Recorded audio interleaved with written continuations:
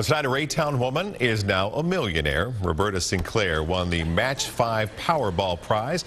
This video you see here was supplied to us by the Missouri Lottery. She bought the ticket January 28th from the Apple Market on East 63rd Street. Today, she received her ceremonial check there. The retired General Motors employee says she and her family still can't believe it. I just told them what happened, and they didn't believe it. You know, but eventually they know Mom's not going to lie about it. Sinclair plans to spend the money on a new car and a trip to visit family in Arizona. Good for her.